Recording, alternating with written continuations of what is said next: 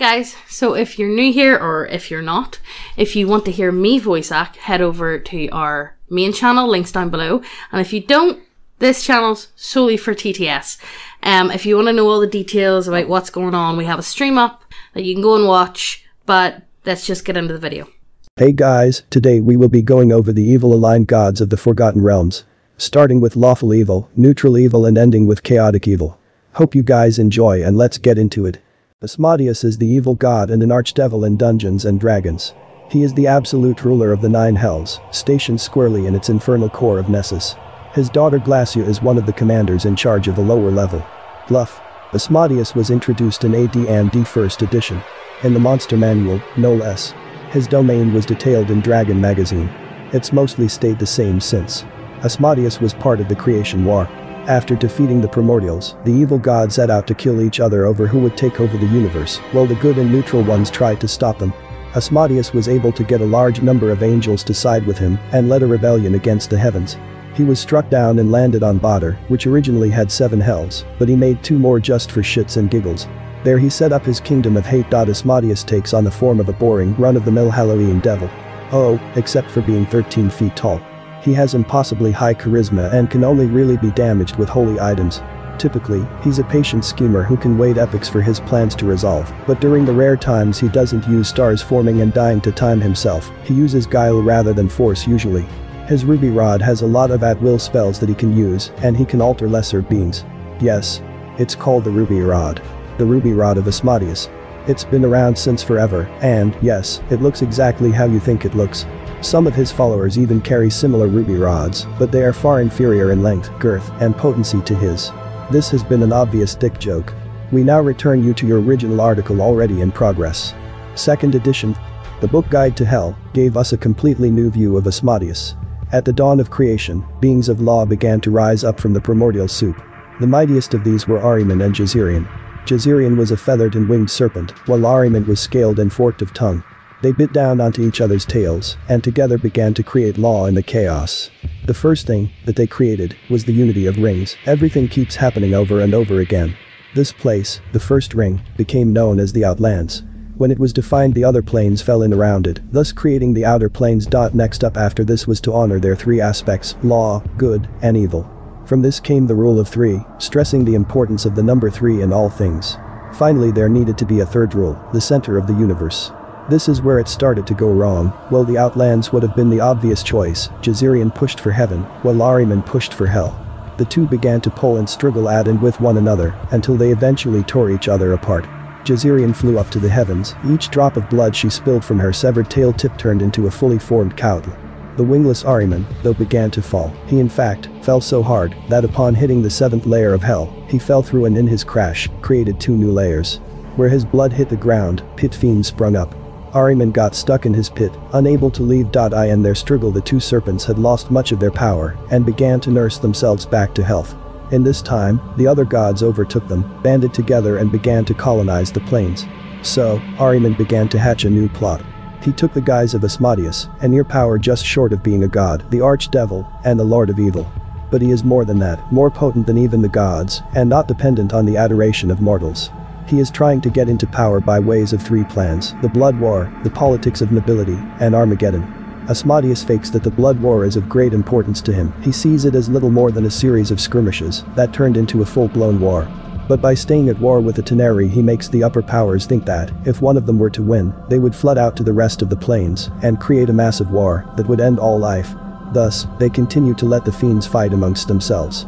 The 2nd plan, the politics of nobility, is more or less the same thing but internal. By keeping the devils occupied with struggling with one another, they won't have the resources to fight Asmodeus and his plots.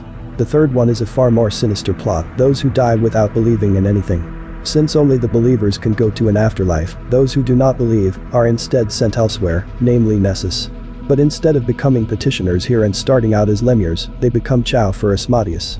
The process of being eaten by a primordial serpent takes centuries, during which the petitioners remain fully aware as they are devoured, feeling nothing but excruciating pain for centuries. Being destroyed in such a way completely undoes the soul in question, so it cannot be brought back in any way. Every soul devoured this way heals Ahriman's wounds a bit more, and when he has fully healed, Ahriman will break free of his prison and cast the multiverse back into the primordial chaos it came from. Nobody, not even Jazarian, would be able to stop him, and he would remake the universe to his liking. And this is a bad thing.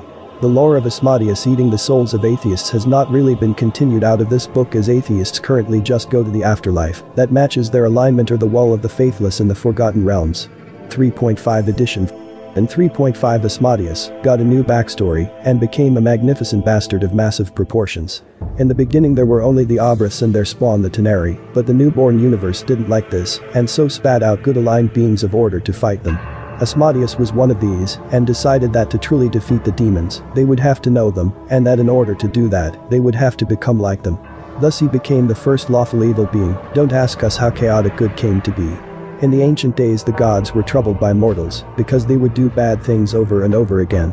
Asmodeus, one of the smartest people ever, pointed out it was because there were no repercussions for doing so, and so invented punishment which took the form of a rod with which to strike the guilty. The gods liked the idea, and so Asmodeus and his followers went about punishing mortals that did wrong all over the heavenly realms. Well, the gods of good that they served got disturbed by this. Sure, there were results and mortals were being less of a collection of dicks because of it, but they didn't like evil souls being tortured in their herb gardens. Asmodeus had a solution. He wrote up a giant contract that would make him and his followers separate from the gods, give him his own realm, a little one layer called Badr, and he and his followers would get energy from those they punish, leaving the gods free from having to manage the thing. It was such a good idea that all the gods signed it. When Asmodeus and his followers arrived at the Dirt Hovel Plain, after imprisoning its former ruler Zargan, they thought he had gone mad. Then he explained the rest of his plan. A few millennia later, the gods started to notice something was up with the number of souls they were getting. Investigating, they found that Asmodeus had been a productive bastard. 9 layers of hellscape, legions of devils, and innumerable tortured evil souls.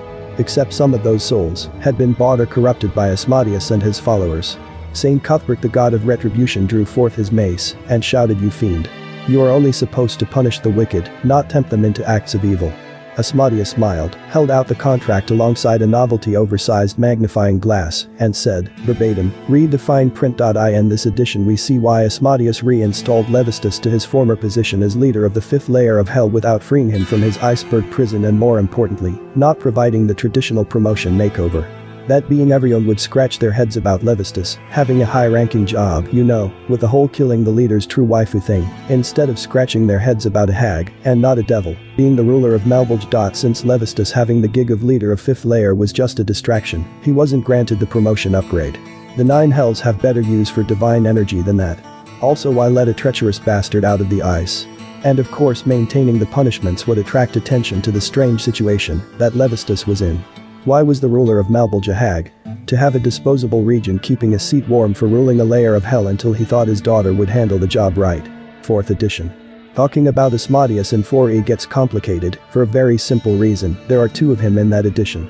One is native to the Nentir Vale setting, the core of 4e, who is functionally a brand new individual in terms of lore, and the other is native to the Forgotten Realms, and is supposed to be the same one who's been plaguing the realms from the very beginning of D&D, resulting in the need to build on from his lore from at least 3rd edition. The Asmodeus of the Nentir Vale was once the most powerful archangel of a goodly god, but during the Dawn War, he became convinced that his master was holding back the forces of the gods with his virtuousness, and that harsher, more ruthless behavior was required to win. This may have something to do with his claiming a shard of the seed of evil from the abyss, something that also sparked the blood war of the world axis. He spread his beliefs amongst his fellow angels like a poison, swaying them until they were able to rise up en masse and murder their former master. So thoroughly did Asmodeus obliterate even the memory of his former master that only the fact of his prior existence remains in the world today, resulting in this god being called only he who was. Filled with paranoia that if his old master's name is ever rediscovered, the god could be brought back, Asmodeus stops at nothing to scour for any clues he might have missed. Did this Asmodeus get what he wanted? Well, yes and no. It is hinted his taking charge of his old master's troops actually did help boost the gods in their war effort, and he was accepted amongst the gods, right up until they realized his treacherous rat bastardry and ambition wasn't sated yet, at which point they backed off. Plus, he who was cursed Asmodeus and all his followers as he died, transforming Badr into the current hellhole that it is, warping them into their present devilish forms, and forcibly binding them in Badr as an inescapable prison until Asmodeus figured out a loophole or 2. Incidentally, this is what defines the devils of the Nentir Vale setting. Whilst any angel can serve an evil god and still be considered an angel, devils are fallen angels, marked by a divine curse for their treachery and deicide. As a god, Nentervale Asmodeus has the portfolio of power, domination, and tyranny, and his associated cleric domains and divine power are civilization and tyranny. His 3 commandments are: seek power over others, repay evil with evil, and exploit the kindness of others. Show neither pity nor compassion for those caught underfoot on your rise to power. The weak do not deserve compassion.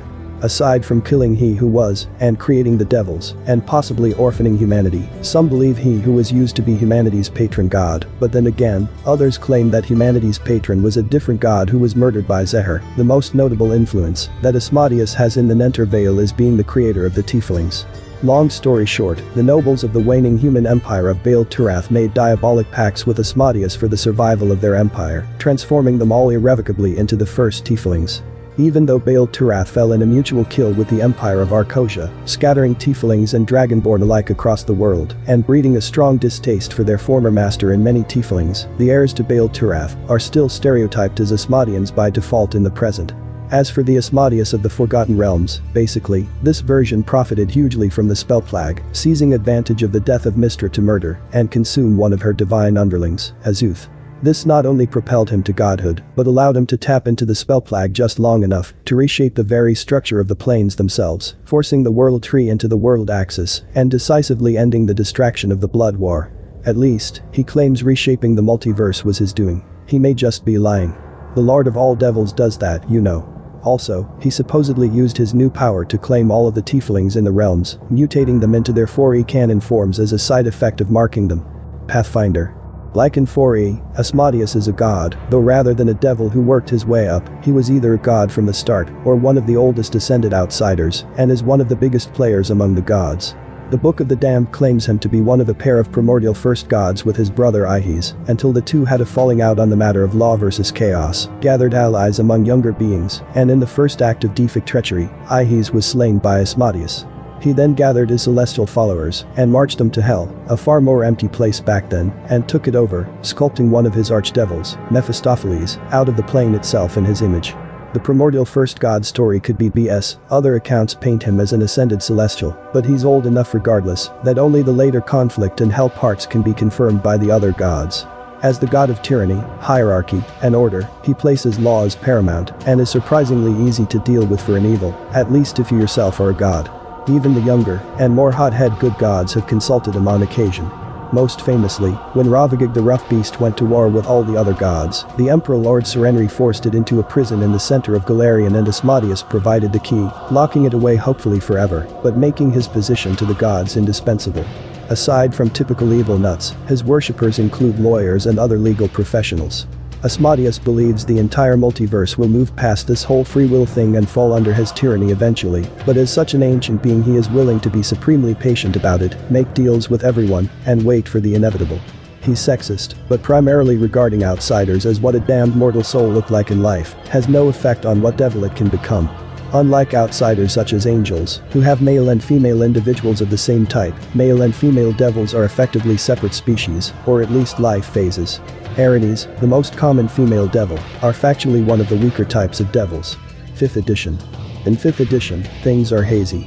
The forced reorganization of the planes back into the old Great Wheel means that the Blood War restarted without Asmodeus wanting it to, but he's technically still a true god. Azuth, the Gaudiate, is now back as well, and Ozzy is now weaker for it. In addition, he has now been noted to have in fact been controlling the cults of several other archdevils all along, including his lesser rival and fallen angel, Mephistopheles. His raw power has diminished, but he has a new plot, one which is actually working. He has started to open Ledger churches in Toril, and possibly other worlds. By explaining in clear detail to sinners that they will be tortured for all eternity if they're captured by any form of fiend, including Mesalus or worse, Teneri, or if they go to the hells without some form of leg up, they just tell the sinners outright that worshipping Asmodeus will let them start partway up the fiendish hierarchy in petitioner form, which is absolutely true. That annoys the good churches to no end, because it's enough to get some desperate old sinners to throw their lot in with Asmodeus right away. To others who aren't ready to sell themselves to him, the churches instead offer services to people who want to conceal things, apologize for their lesser crimes, but can't do it elsewhere, or otherwise cover up sins, which may actually absolve those sinners under some circumstances, or just give them a sense that they can escape all their problems through prayer, and thus encourage them to misbehave more. Asmodeus has actually been able to get several Watadavian nobles to buy his holy symbols and wear them around, which even fiends which became gods before he did like Orcus never managed. That said, he's still nowhere near as strong as he was when Mr. was dead and Azuth was in his belly, and the fact that he now has to defend against attacks from every direction thanks to the planar shifts from Carceri not so much, but from the Abyss, you bet, means he's far less free to act covertly, even if his open worship is drawing in souls at a shocking rate. For now, he's collecting cards to his hand, and only time, or a new edition will tell what he does next. In the trial of Asmodeus, a bit of Paradise Lost-esque fluff, angels put out a warrant for Ozzy's arrest and he's offended. So, he writes up a contract that says you're lawful good, I'm lawful evil, let's take it up with a being of pure law. Primus, leader of the Moderns, and the angels, after reading the fine print, signed the contract. When they went before Primus, Asmodeus defended himself with 4 points. 1. He and his devils, and swayed mortals towards evil, yes, but they never violated a contract, and it was always a clear deal. No fine print here. 2. The souls collected go on to serve to beat back the demonic legions of the Abyss in the Blood War. 3. Asmodeus was following the laws of the 9 hells and collecting souls. 4. Mortals who refused a devil's offer were left alone. Primus then heard the angel's testimony. Weeks went by and Primus's patience wore thin. Yes, the incarnation of lawful stupid's patience wore thin, and he said only a few more angels would be allowed to speak. The angels fought over who would be allowed to speak. Asmodeus smiled. Primus failed to deliver a definitive verdict, but he did give Asmodeus the Ruby Rod. The Ruby Rod guarantees Ozzy's adherence to the law, grants his devils the ability to make deals for souls, and punishes any devil who breaks a deal. Followers. Yeah, anyone lawful evil basically. There are a few who worship other beings, but most of them go to this guy. He's very convincing. They're all gonna go to hell. And while he might promise you something nice once you get there, read the fine print. It ain't worth it. Bane? Not to be confused with the Batman villain, which would be admirable, but mistaken although both are big guys, for you, is the evil D&D deity of conquest and war. Always the most interesting of Pharaon's evil gods, he was reworked as a core god in 4th edition's default pantheon for the Nentervale setting, given a very different backstory and nature. Forgotten Realms. Bane is one of a band of 3 evil deities collectively nicknamed the Dead Three, alongside his buddies Baal and Merkel. They were originally epic-level evil adventurers who set out to claim the godhood of Jirgil, Pharaon's original god of strife, death and the dead. They expected a conflict of epic proportions. Instead, the world-weary and jaded deity willingly abdicated. After a game of knucklebones, each took 1/3 of Jirgil's portfolio. Bane took strife and turned it into the portfolio of war, tyranny, and conquest. He brought his friend Merkel to help steal the tablets of fate from Au, because they thought it'd make them omnipotent. This attempt to grab his prize failed, and while they didn't get caught, their master plan didn't account for Au starting the time of troubles to force all the gods to learn some humanity. During this time Bane was forced to walk the prime material as his avatar, which was only big in comparison to humans. During this time he and his butt buddies were killed, leading to them being nicknamed the Dead Three for Vermor. Luckily for him, and showing he isn't completely stupid, he had a contingency in place in case it didn't work out, namely his son Iachtu's Vim, through which he reincarnated himself and wrestled his portfolio and powers back. Basically a more successful version of his old buddy Baal and his plan for his kids. In 5th edition, he's locked in a cold war with Asmodeus, who doesn't really pay him much attention because he has bigger problems, like dealing with his treacherous archdevil underlings and the Blood War. Despite being rightly named the Tyrant God, he has a black monastery in Elturel, the city of paladins, which is hilarious. He doesn't act up as much as he used to for story reasons, but TG doesn't let that slow them down, no sir. Not at all. However, the book Descent into Avernus gives him a new status quo, that of a quasi-divine entity. He is explicitly not a true god anymore, although he can still grant spells, and even has a physical body somewhere. Larian has confirmed him, and the other Dead Three are behind part of the plot of Baldur's Gate 3. If this is plans coming to fruition after his death or something by the all now revived trio remains to be seen. 4th edition. The god who would one day become the Iron General was once one of 3 brothers. Cord, Tuorn and Akra, his original name. 3 deities who reveled in combat, but for different reasons. Cord loved competition and proving himself, Tuorn loved the pain he caused in his enemies, and Akra loved the domination victory gave him. Initially, the Dawn War went bad for the gods. Each would assemble his or her own armies and go to war with amassed primordials. Initially Tuorn and Akra fought together, but Akra believed that if they were to be victorious, all gods should work together. Rallying the few deities who wanted to fight at his side, he led an army of united gods, angels and mortals, against the forces of the Queen of Bronze, Tabrich T. After a terrible fight, a cross stood victorious over the queen's body, the first primordial to fall. This had two effects. Firstly, all of the gods now agreed that they needed to work on a united front if they wanted to prove victorious. Secondly, the forces of the primordials gave a new name to the leader of their enemies, the moniker by which he came to be known even amongst mortals: Bane. During his stint as the general of the forces of the gods, Bane befriended Asmodeus, in whom he saw a kindred spirit. Tuorn, on the other hand, got jealous of his brother's position.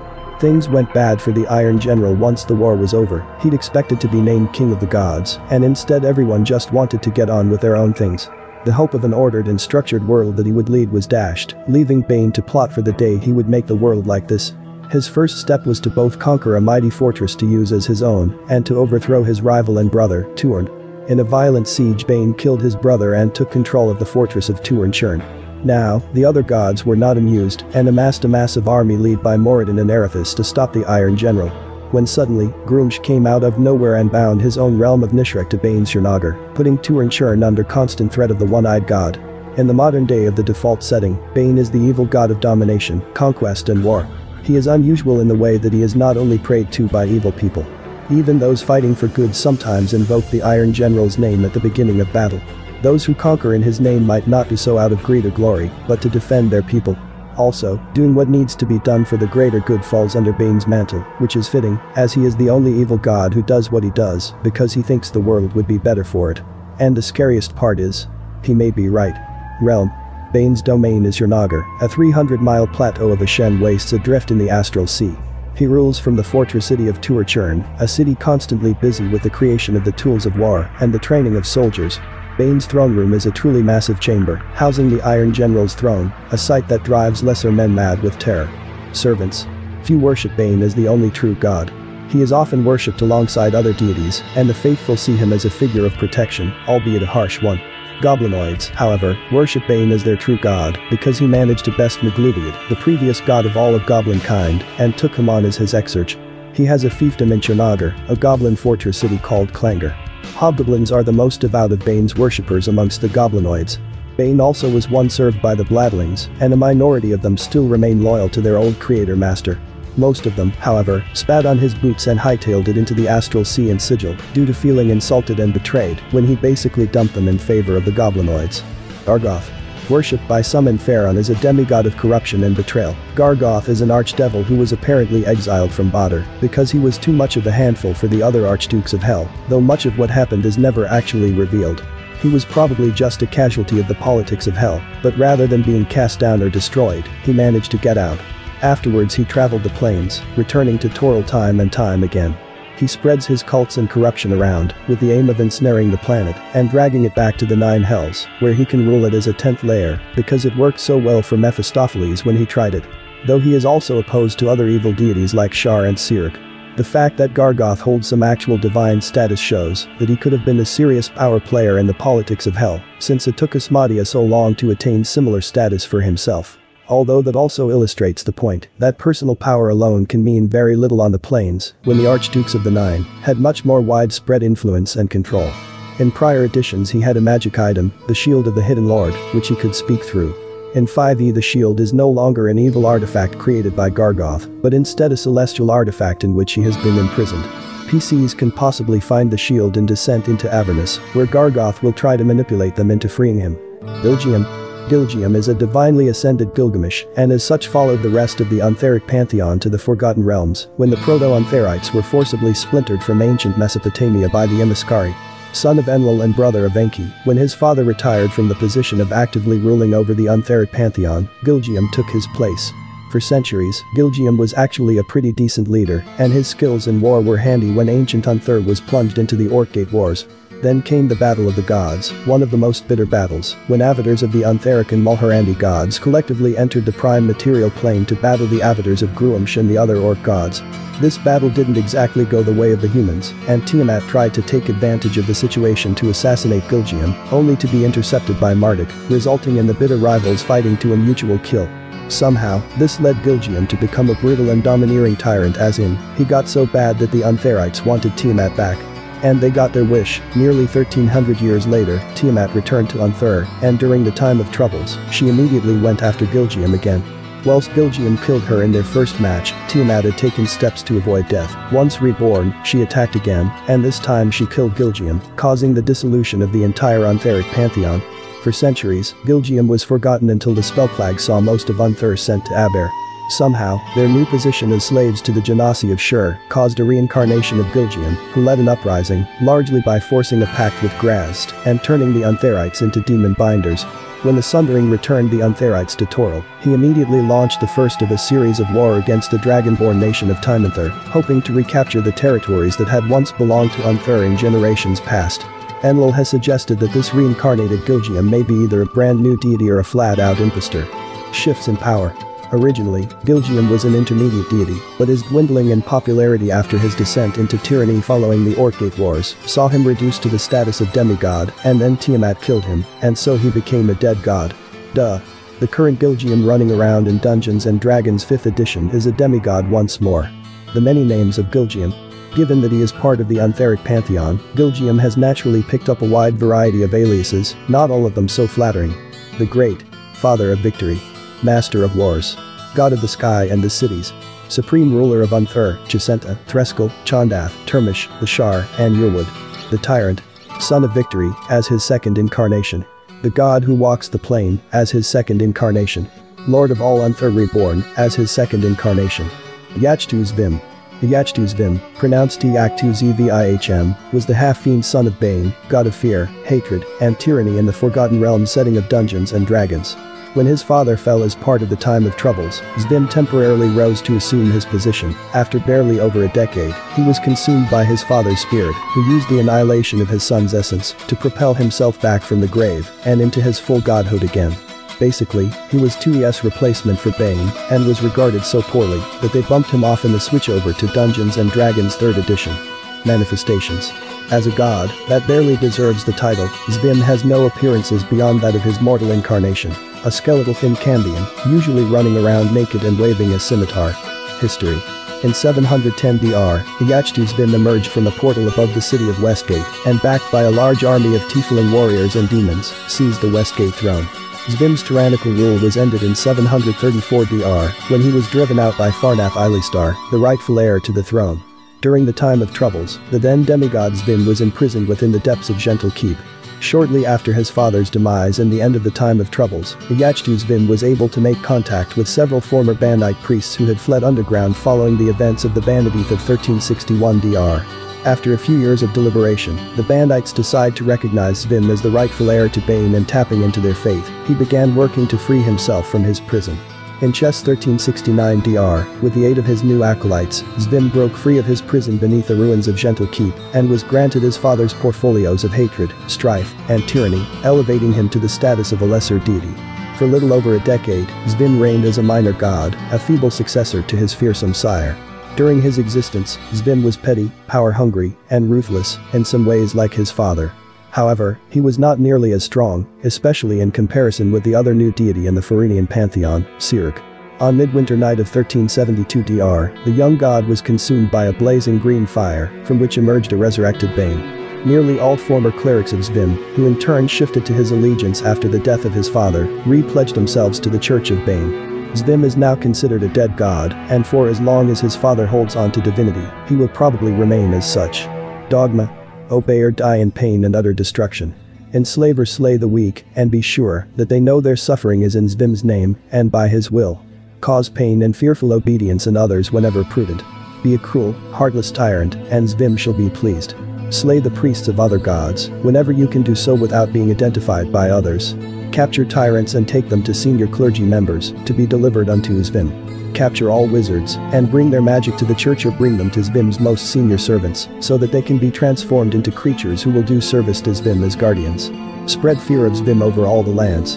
Destroy whatever and whoever bars his will, and see that word of his power spreads, but that no one survives to describe your deeds in detail except mortals who worship him. Destroy all witnesses to secret acts, but leave alive survivors, to tell of Zvim's power when spreading casual destruction. There is a delight in destruction, feel it, and indulge in it.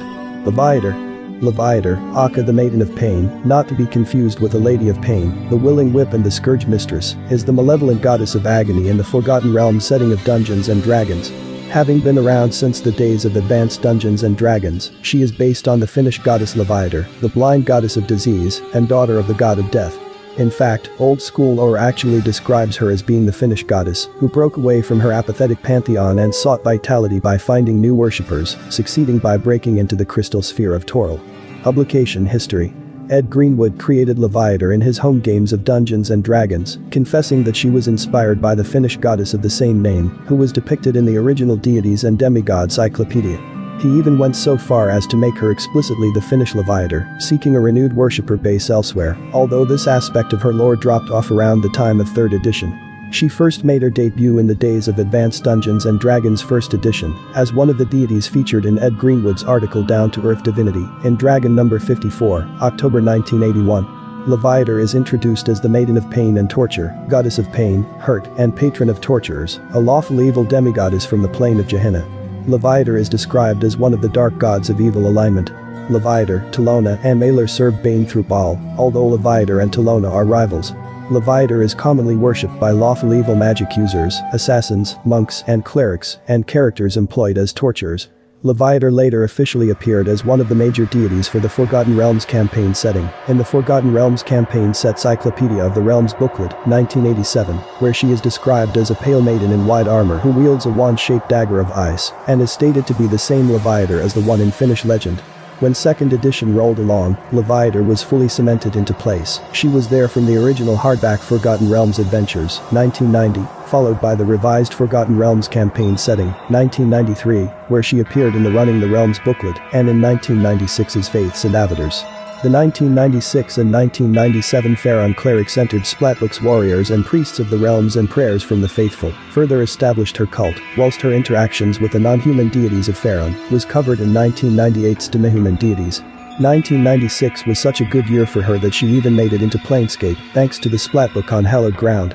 When Dungeons & Dragons 3rd edition rolled on, Levator remained solidly in place, debuting in the 3EFR campaign setting, 2001, and receiving an expansion in Faiths and Pantheons the next year. In Dungeons & Dragons 4th edition, like most of the more generic deities, Levator slipped in prestige. She wasn't demoted to exarch status, instead being named a god-level entity, but her only mentions are in the big table of Toril's deities in the 4EFR campaign setting, and the fact she got her associated cleric domains, mentioned in the Dragon magazine article, applying that mechanic from divine power to the gods of the Forgotten Realms and Aberrant. In Dungeons & Dragons 5th edition, she made her initial debut as part of a table of deities in the back of the player's handbook, and received a basic ritup in the Sword Coast Adventurer's Guide. Worshippers. Bringing pain and suffering was the aim of all Leviathans, either through physical torture or sometimes more subtly and psychologically. Beauty, intelligence and acting were useful attributes of a Leviathan, but the ability to fully understand someone was the best skill a Leviathan could acquire, as knowing someone fully could help a Leviathan inflict maximum pain, one way or another. Leviator's followers were encouraged to wipe Ilmater's followers from the face of the realms. Leviathans often engaged in self-flagellation, often in the morning when praying for spells. They celebrated each season with a rite of pain and purity, a ritual that involved followers dancing on glass, thorns or barbed wire, while being whipped by higher-level Leviathans. A smaller ritual occurring every 12 days involved followers passing their bodies through the flames of candles. During warfare, priestesses of Levator scored their naked shoulders or tore their cheeks with their nails to evoke magic. Priests of Levator are called, simply, Pains. Loviatians are known to run BDSM clubs in order to try and gain greater funding and inroads amongst the ranks of the sexually perverse. Levator's worship is the state religion of Dambrath. Relationships.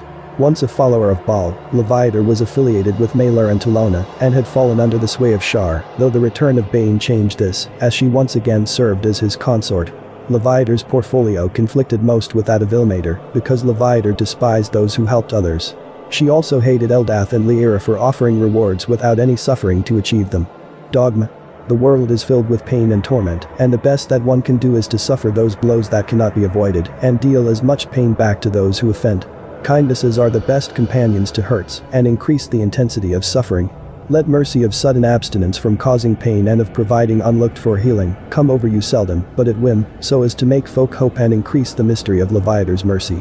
Unswerving cruelty will turn all folk against you. Act alluring, and give pain and torment to those who enjoy it, as well as to those who deserve it most, or would be most hurt by it. The lash, fire, and cold are the three pains that never fail the devout. Spread Levator's teachings whenever punishment is meted out. Pain tests all, but gives strength of spirit and true pleasure to the hardy and the true. There is no true punishment if the punisher knows no discipline. Wherever a whip is, there is leviator. Fear her and yet long for her. Reroll is a great app available on the Apple and Google Play Store as well as desktop for creating beautiful 8-bit character art. The app has 14 supported races, 150 plus weapons, 400 plus armor pieces for you to mix and match, 20 plus mini bases. There is that much to work from. I was able to make Cold Steel the Hedgehog, the God Emperor of Mankind, Pepe, and they are always adding more artwork. The app also has a character sheet to help keep track of everything during games. And if that wasn't enough, you can play about with the app for free with limited artwork. So go ahead, check it out, and if you decide to buy the app, use promo code Neckbeardia for 10% off, and it also lets them know we sent you. It's a great sponsor and a great app, and we hope you guys go ahead and check it. But let's get back to the video. Auril is the Forgotten Realms goddess of cold and winter. She is the boss of the 5th edition adventure Icewind Dale. Rime of the Frost Maiden. Lore. Auril was believed to have been once one of the Archfey, specifically, the Queen of Air and Darkness, who gained her divinity by absorbing power from the slumbering Ulitu, one day, hoping to completely absorb the gods' portfolios and gain control over all things related to cold. Though not written down, the developers have not flat out confirmed or denied this implied theory, and even put forth a counter-theory that the Queen of Air and Darkness and Auril have on occasion been gaining additional influence by impersonating each other. Dogma. Cover all the lands with ice. Quench fire wherever it is found. Let in the winds and the cold, cut down windbreaks and chop holes in walls and roofs that my breath may come in. Work darkness to hide the cursed sun, so that the chill that Auril brings may slay. Take the life of an Arctic creature only in great need, but all others at will. Make all Faerun fear the Frost Maiden. Revere the cold goddess and sing her praises into any chill breeze or winter wind. Do not raise your hand against any other cleric of Auril. Baal is the god of murder from the Forgotten Realms setting of Dungeons and Dragons. Patron god of assassins, his holy symbol is a skull or skull-like desiccated face, surrounded by 9 blood droplets, forming a counterclockwise circle around it. Baal was once a mortal, a brutal assassin who, alongside Bane and Merkel, was part of the Dead 3, epic-level evil adventurers who sought to slay Jirgil, Faerun's original god of strife, death and the dead. Instead, the world-weary and jaded deity willingly abdicated. After a game of knucklebones, each took 1/3 of Jirgil's portfolio. Baal took the portfolio of death, becoming the lord of all murderers and assassins. Officially, Baal got killed off at the end of 1E, as part of the Avatar trilogy tie-in novels event. This was used to explain why the assassin class got removed in Advanced Dungeons & Dragons 2E. When Baal died, all of Faerun's assassins were obliterated as part of the backlash. Baal is the keystone of the excellent AT&D video games known as the Baldur's Gate trilogy, in which you play one of the mortal heirs Baal created to ultimately resurrect himself with, a trick that Bane also succeeded pulling off. In fairness, it ultimately did work for Baal, it just took some time. Larian has confirmed him and the other Dead 3 are behind part of the plot of Baldur's Gate 3. If this is plans coming to fruition after his death or something by the, all now revived, trio remains to be seen. Baalists believed that every murder committed strengthened holy Baal. As a result, they viewed murder as both a pastime and a duty. Baalists were required to deal death once in every 10 days during the darkest period at the heart of the night. If imprisonment or other constraining circumstances made this impossible, they had to murder twice for each death missed. In accordance with the Lord of Murder's teachings, Baalists strove to ensure before they died, murder victims knew who was killing them and that their death was in the name of Baal. Novices of Baal were charged as follows. Make all folk fear Baal. Let your killings be especially elegant or grisly or seem easy so that those observing them are awed or terrified. Tell folk that gold proffered can make the Lord of Murder overlook them for today. Merkel is the god of death in the Forgotten Realms setting of Dungeons and Dragons. Merkel was originally a mortal prince who became a necromancer and joined a group of epic-level adventurers called the Dead 3, alongside the tyrant Bane and the assassin Baal. The Three's goal was to gain godhood by slaying the former god of strife, death, and the dead, Jirgil. After reaching him, however, he revealed that he had guided them all along to him, having gotten tired of his position. After a game of knucklebones, each took 1/3 of Jirgil's portfolio, with Merkel claiming the portfolio of the dead. Jirgil also became a mentor to Merkel, wanting to instruct and advise him in his new position. Merkel was thought to have died during the time of troubles and been succeeded by Kalemver, but had actually been residing in an artifact called the Crown of Horns, corrupting any who found it to worshipping him. He eventually regained his godhood during the Sundering. He was also behind the events of Neverwinter Nights 2. Mask of the Betrayer, where you could also kill him peacefully by sending his essence on in peace or violently by absorbing him into your spirit-eating curse. Doing the latter would eventually turn your character into a plane-hopping god-eating abomination. Larian has confirmed him and the other dead 3 are behind part of the plot of Baldur's Gate 3. If this is plans coming to fruition after his death or something by the all-now revived trio remains to be seen. Prior to the events of the 5e book Descent into Avernus, he returned as a quasi-divine entity, meaning he actually has a physical body again. However, he explicitly lacks his old divine power. Shar is the goddess of darkness in the Forgotten Realms campaign setting. Being the opposite of light, she is invariably an evil deity and one of the major players of the realms. Sure, Bane and Sirik get more screen time and are generally seen to be more diabolical, but Shar is quietly competent and probably succeeds in being the true BBEG of the setting with the subtler, long-term plans. History. Shar was created by Ao at the dawning of the material universe. In the beginning there was only Shar and her sister Selyun, who represented two opposing cosmic forces. However, since not much was going on in the empty universe and since both were fairly innocent at the time, there wasn't much animosity between them. However, Ao was a deadbeat dad who never spent any time with his kids. Shar and Selyun decided to entertain themselves by combining their forces to make things and set about crafting everything material. They crafted the earth and called her Chauntea, then went about filling it with all sorts of forces and creatures which necessitated making more gods for them to play with. Unfortunately, this was when disagreements began to start about how the universe should look like, and while gods of goodness and creation came into being as part of their works, gods of tragedy and destruction also found their place in the new world. So, like any god, when they had completed their work they decided to rest and have some bruscus. It was only when Chauntea reckoned she was a bit cold that the sisters came into major conflict. Selyun ignited a star and called it Aminator, bringing light and warmth into the universe.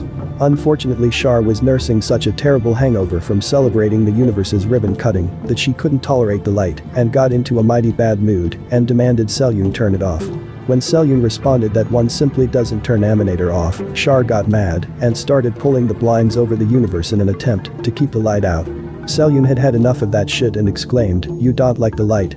Have some of this," and proceeded to tear a piece of herself off and throw it at Shar. She's hardcore like that, wounding Shar but leaving Selyun badly diminished, reducing her from greater goddess level down to intermediate. However, the chunks of light that were ripped off commingled with the opposing forces of dark and created something entirely new. Mistral, goddess of magic, who looked down at her broken parent with pity and proceeded whoop the ass of Shar 7 ways to Sunday. Shar retreated into the darkness of the night to brood, as is her prerogative, while the other gods got on with the business of running the universe. The Shadow Weave. When faced with this new unexpected force called magic that was utterly under the control of her belligerent daughter Mistral, Shar set about doing her own version that she could control. She succeeded in manufacturing a second magical weave, imaginatively called the Shadow Weave. Shar's new weave allows arcane and divine spellcasting in much the same way as the normal one, but enhances casting enchantment, illusion, and necromancy spells as well as anything with the darkness descriptor, providing +1 to save DCs and caster checks. Unfortunately, it is unwieldy for creating matter and energy, so it diminishes evocation and transmutation spells by a whole caster level. It is also utterly useless for casting any spell with a light descriptor. Note, this form of casting has nothing to do with the Shadowcaster class, which is an all-new mechanic, but is probably thematically correct. Learning the secrets of the Shadow Weave drops the wisdom of its user by 2 points. However, this drop can be negated if the user receives an atonement spell from a worshipper of Shar. This way the goddess of darkness can keep a tight rein on who uses it, rather than advertising it for everyone. It might seem that there are few benefits from using the Shadow Weave over the normal one and too many penalties. However, the Shadow Weave works reliably pretty much anywhere. There are no wild magic or dead magic zones in the Shadow Weave, where Mistress Weave steadily became worse and worse as editions went by. Shar also isn't dying and being replaced all the damn time either. Shadow Weave magic can also be harder to identify and counterspell, though specific feats are required for that. Also, using the Shadow Weave is a requirement for entering certain prestige classes. Worshippers, Shadow Adepts. Well, the first unique class associated with Shar technically doesn't have anything to do with her at all. Any discussion of her other followers would not be complete without exploring the Shadow Adept. While any normal caster can use the Shadow Weave and leave it there, this class represents someone who makes it their career to explore the mysteries of Shadow Weave magic and get the most out of it.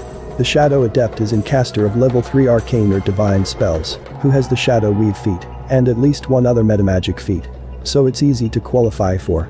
Straight away this class continues with full spellcasting progression and immediately unlocks all of the basic Shadow Weave metamagic feats, Insidious, Pernicious, and Tenacious magic, so you don't need to earn them through normal leveling, and makes your magic more difficult to identify and dispel, and easier to overcome Weave users' magic with. They also gain another metamagic feat of their own choice midway through the class.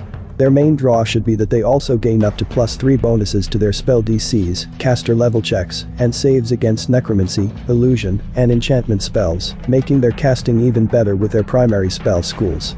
So far we've just been talking about numerical advantages and no actual unique abilities that provide flavor. Well, you level up, you gain low light vision and dark vision, because no class of shadow would be complete without it, and also the shadow walk spell was thrown in there for good measure. They can also create a purple disc of shadow that acts like the shield spell, but also provides a 30% miss chance on incoming attacks, and later provides up to spell resistance 22, so low-level casters fighting them might as well go home.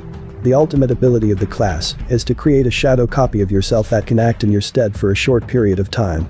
It's not quite a full simulacrum or a clone and needs to be mentally controlled, but it has your statistics and can act as the originator for the spells you cast, so you can use it to fool your opponents into believing you are somewhere else. Night Cloaks. Char's actual unique prestige class is the Night Cloak and is her specialist divine casting class intended for clerics, but you could probably qualify with druid or ranger if you really tried, though you'd have a hard time convincing your GM that Char accepts nature worshippers in her ranks. It's got quite stringent requirements for qualifying too: Shadow Weave Magic, Iron Will, Spell Focus, in one of the Shadow Weave schools, and one of the Shadow Weave metamagic feats. It requires a bunch of skills that aren't typically associated with the cleric class, such as Hide, Bluff, and Perform, so multi-classing might be an option. It also requires you to be neutral evil, and if you do have cleric levels you must have access to the darkness domain. When you get into the class you continue with a full spellcasting progression, but you don't gain the raw numerical power of the Shadow Adept class listed above. Instead you gain more special abilities as you level up, though it's a bit of an unfocused mishmash of combat, stealth and social abilities. At the beginning, the darkness domain spells are added to your normal divine spellcasting list. This can be of benefit if your start out class wasn't cleric, such as favored soul or archivist. You also gain dark vision, of course, but with the ability to see through magical darkness, and you cannot ever be magically blinded. You get better with Char's chosen weapon, the Chakram, so you're pretty much being forced to use it. They automatically get a +2 enhancement and the returning quality when wielded by you, and can later be imbued with the unholy quality. Once per 10 day they can summon a small army of shadow undead creatures. 1 per level for a number of rounds equal to their level. So maxing at 10 shadows for 10 rounds, these shadows can create more shadows with their drain ability, and any new ones fall under the control of the Night Cloak until the duration ends. So at high level you can pretty much lay waste to small sections of battlefields by generating a cascading wave of incorporeal undead. Even against hardass, high-level creature this ability will fuck them up, because although shadows only gave a BAB of +1, they automatically drain d6 points of strength on a touch attack, so armor, shields of natural AC doesn't apply, so being mobbed by 10 at once can seriously cause their strength to diminish fast. They can also mess with minds, gaining the ability to communicate silently with other worshippers of Char. Later they can modify memories, as per the spell. They add their own intelligence modifier to their saving throws, and in the end they can use Dominate Monster with their voice like some evil being Gesserit Witch. Velsharoon. Essentially a poor man's Vecna, Velsharoon was a mortal, well, undead, necromancer and former Red Wizard of Thay who was sponsored to godhood by Talos. It is suspected that Ao allowed the apotheosis due to Kalimber's dislike of the undead, so required a new god to rebalance the pantheon. The god of storms and destruction did not actually desire a servant. Although Velsharoon served his patron for 2 years, it became clear that his patron was fattening him up to be consumed. Velsharoon promptly switched allegiances to Azuth, and in so doing earned him the de facto protection of Mystra, which managed to keep the wrath of Talos at bay. The demigod Lich uses his masters as a shield to protect him from the fallout of his dickishness, and Azuth is generally unhappy with the arrangement, but cannot do anything about it since Velsharoon genuinely does fulfill his role as the patron of necromantic magic. However, the god of the undead has secretly made a new pact with Talos to unleash more undead creations upon the world, and also has since begun flirting with the dark forces of Char. None of his plots came to fruition, however, as he was killed during the spell plague. And unlike some other deities, he died a true death. Supposedly his corpse ended up in the hands of the symbol. No tabletop RPG table is complete without beautiful models on the table, and the best place to get models is from us. If you check the link below, we have everything you could need for your magical realm, only the finest of big titty wafers here. But if you're not into models or don't play with models, we got you covered with subclasses such as the Gachamuchi Wizard, the Simp Warlock, and the North FC Fighter. Also, we have started selling 5th edition adventures, with our first one featuring Bella Delphine the succubus that's poisoned the town's well and turned the villagers into simps. If any of that stuff sounds fun to you, go ahead and check the link below, but let's get back to the video. Bashaba, the Maid of Misfortune, is the bad part of Titch that split during the Dawn Cataclysm history. Bashaba got all of the good looks of Titch, but was rotten right to the core. A genuine man-eater, all men who meet her gaze are completely driven with lust or become instantly devoted to her, whilst women become manic in her presence. She is given to random capricious behavior and bouts of jealousy.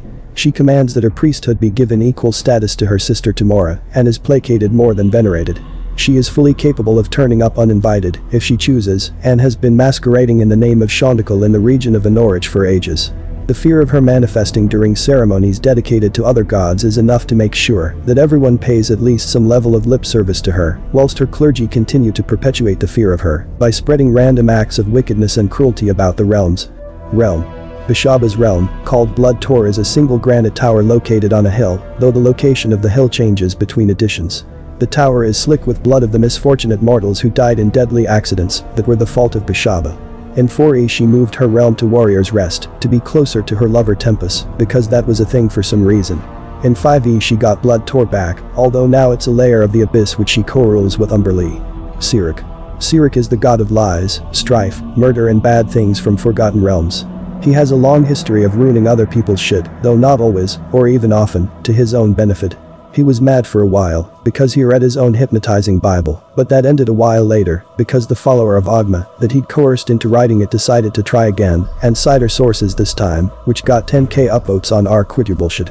He's the one that kicked off the spell plague, for example, by murdering the goddess of magic, so a bunch of other deities threw him in a fiendish drunk tank for 1,000 years. Sirik is the rare case of an underdog that nobody likes.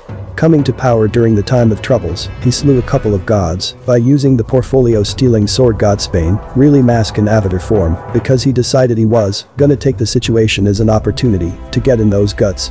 First, he killed Baal, because the plot had set up the Dead Three as the bad guys, then Lara because he felt like being in charge of lies, then Midnight, who later became Mystra, killed Merkel, but Sirik still got the power, because he's a loot-stealing fuck like that. When the time of troubles ended, he was pretty chuffed with how things ended up, except for the fact that Kalimver Lionsbane was still alive, an easily fixable situation. So he stabbed a bitch and reclined on the skull throne he'd inherited from Merkel to await Dear Kel's soul, which never came. This is where our boy starts to get anxious. You see, having grown up with a stereotypical rogue background, he was always having to watch his back and never get too comfortable. So, in a stroke of brilliance, the rivals my dad deciding not to wear a condom, he released an ancient primordial named Kezif, the Chaos Hound, think Fenrir, complete with biting off the tur of the setting's hand, but more has maggots instead of fur. Kezif's shtick is that he hunts and eats the souls of the faithful before they can get to their respective afterlives, because he really goes in for the taste. Naturally, one could assume that he would hunt down the wayward Kalimver's soul and then bring it back to Sirik with his tail wagging, right? No, because Mask was hiding Kalimver's soul within Godsbane, because he wanted to use it as leverage to levy Lara's portfolio off of Sirik. Unfortunately, Sirik ended up catching on and snapped the sword over his knee, casting Mask in the role of Batman during this event, and declared the jig was up. Luckily, Kalimver just popped out and started wrestling with him, which somehow didn't immediately end badly for him. Well, I suppose Sirik was a bit distracted with the massive uprising stirred up by Mystra and the City of the Dead over him being such a shoddy ruler, but come on. Garagos. To make any claim that Garagos is a servant of Tempest would be to invite a bitch fit the likes of which you have never seen. Originally thought slain in the early battles over who would become Lord of Battles, Garagos was actually dormant and has only reappeared recently when a demon entered the realms and started using Garagos' name to start an evil cult of war and fury, prompting the real Garagos to manifest and rip at a new one. He represents war in its pure form of rage and violence, though in earlier times he was considered to be more even-tempered. Since his return he is said to have lost all sense of mercy.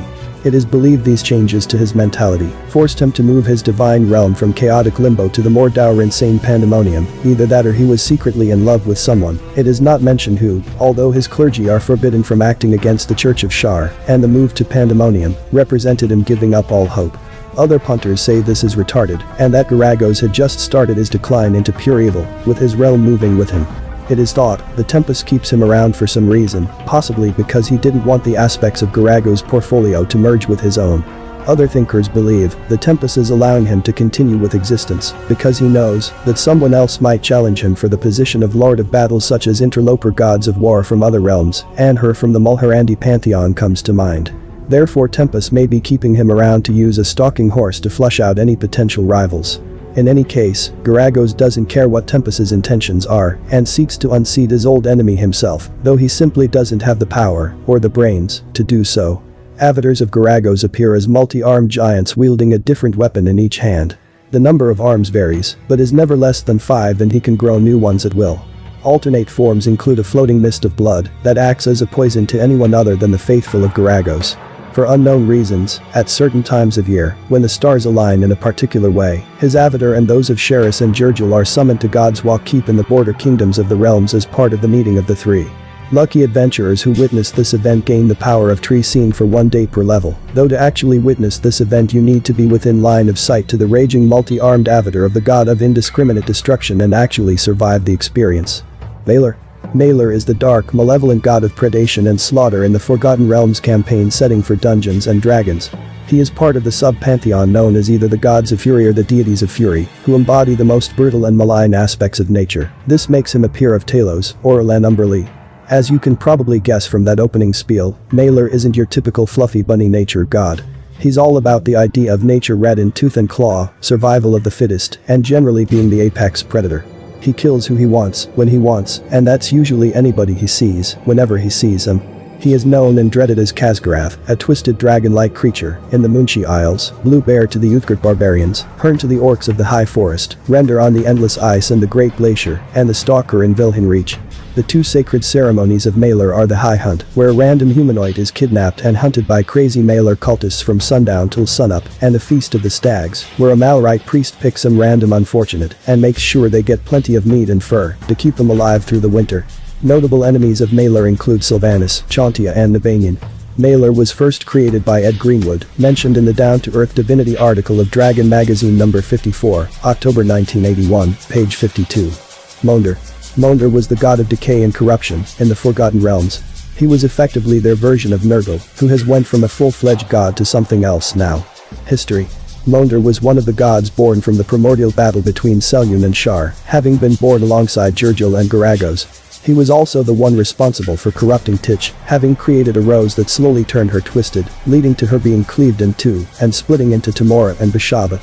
In 75 DR, Monder attacked the elven city of Tsornal, corrupting all local life and his followers into monsters. Though elves fought well, the avatar of the god proved too strong to kill, so they opted to seal it within the city, causing the god's influence to plummet for a long time. The elves fought to keep the god's avatar locked and dealt with the remaining followers, until 1357 DR, when a mercenary group was fooled into releasing the avatar. The group did however manage to kill the avatar, and after a long series of events, the god itself was killed in his home plane, and his divinity used by Finder Wyvernspur to ascend to godhood. Then the sundering happened, and a lot of people suddenly woke up as warlocks, having had a dream where they were told to do the will of Monder, or by consumed by the rot from within. Talona. Talona is the goddess of poison and disease in the Forgotten Realm setting of Dungeons & Dragons. Ed Greenwood has stated that, like Leviator, Talona was inspired by the Finnish pantheon's presence in the Deities and Demigods Cyclopedia for OD&D, and she was based upon Kiputito, a Finnish goddess of disease. Perhaps an homage of this, old lore for Talona claims that Kiputito was a rival disease goddess that challenged Talona, lost, and was slain by her for the affront. In addition to praying to her to Bethel, one can pray for her to grant protection from her portfolio, with rituals involving 3 drops of blood or 3 tears onto the infected object of question. She has few cults or shrines, but some priests or temples might be dedicated to her after surviving from pestilence. Talos, Akka the Storm Lord, is the god of storms and destruction in the Forgotten Realm setting of Dungeons & Dragons. As you might expect, Talos is not a very nice guy. He kind of looks like Odin, taking the form of a broad-shouldered, wild-bearded human man with one good eye and one empty eye socket filled with whirling stars, which he covers with a dark eye patch. He wears half-plate armor over black leather armor and black leather gloves in case you needed more proof that he's a bad guy. Talos' dogma is self-serving, demanding utter obedience from his priests and instructing them to spread destruction where they may. He is known as Baelrose to the Kalashites and Kaza to the Bedine in the desert areas. He takes on the avatar of a dusky-skinned turban jinni rising from amidst a sandstorm. Followers of Talos are known as Talasans. Cult. The Church of Talos is small by the standards of a greater deity and almost universally despised due to the asshole nature of God and followers both. Still, the fanatical fervor of his worshippers helps make up for their limited numbers. The cult's major sources of income are raiding or extorting sailors and farmers, using threats of destructive storms and other natural disasters, such as wildfires, earthquakes and whirlpools, to force them to pay tribute in order to buy off Talos' wrath. This worship of fear also gives Talos some of his power, as it makes up for the relative scarcity of people who actually want to worship him. Still, despite this, Talos ever wishes to expand his influence, and his clerics are charged with spreading his worship, which they commit to with the same fanatical fervor they do everything else, seeking to convert through fear or the enticement of raw power. Talos inspires worship in those who fear the destructive power of nature. His followers are aligned chaotic evil, chaotic neutral, or neutral evil. Worshippers include barbarians, fighters, druids, and half-orcs. They believe in grabbing what they can when they can, for Talos may take their lives at any time. They believe in fearlessly embracing natural disaster. In doing so they demonstrate the power of Talos, who protects them from harm. They preach that only worship of Talos can protect against natural disasters, and at Talos' whim, they hurl such disasters at foes. Talasan clerics are wont to pursue wealth, luxury and wantonness. Many indulge in acts of random or spiteful violence, pillage and banditry. Talasan clerics attack in groups to raise settlements that attempt to resist them. Worship of Talos is outlawed in many countries. Most Talasan holy sites are secret because of the church's reputation. Public churches often take the form of castles or fortified strongholds that lie on earthquake fault lines or in the path of storms or lava. Talos ensures they remain unscathed. The clergy has no formal hierarchy, obedience is enforced through might. Clerics of Talos celebrate Talasan festivals with ceremonies that summon lightning and storms. Their most sacred ritual, calling down the thunder, involves the sacrifice of an intelligent being by lightning. The most frequent cleric ritual is the Fury, in which the cleric prays, makes berserk attacks to wreak as much destruction as possible in a small amount of time, then prays again. Clerics of Talos are nicknamed Doom Crows because of their formal dress.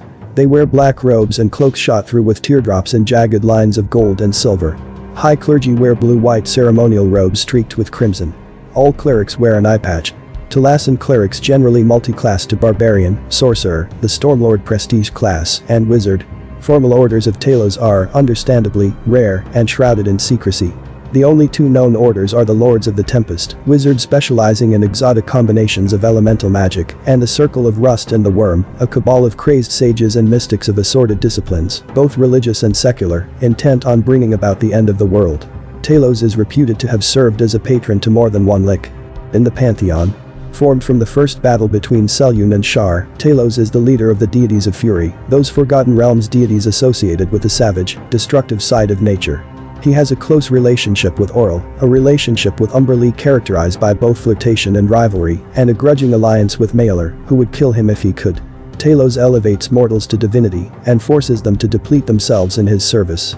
In AD&D lore, he once assumed the alias Malik and attempted to gain dominion over wild magic, but was foiled by Mystra. In 5th edition, this was reckoned, and Malik became a drow god exclusively, with no ties to Talos. As you can probably expect, Talos hates deities that promote building, learning, nature, and the altering of weather. Chief among his enemies are Chauntea, Eldath, Ladhander, Mystra, Soon, Denair, Gond, Helm, Ilmater, Myliki, Ogma, Shialia, Sylvanas, and Tur. According to Ogma, Talos has often suggested the destruction of the moon as a solution to problems presented to the Pantheon in Cynosure. There is a certain resemblance between Talos and Gruumsh, and in 4th edition, it was suggested that the two were actually the same deity using different guises to appeal to different races. This idea was dropped in 5th edition. Umberlee. Umberlee is the Forgotten Realms goddess of the ocean, currents, sea wind, and waves. Unusually for an evil deity, especially a chaotic evil one, Umberlee has a shtick beyond death cults and conspiracies to take over the world. As goddess of the ocean, she runs temples in civilized port towns that shake down sailors for offerings in exchange for safe passage. And yes, the Queen is one of her actual titles.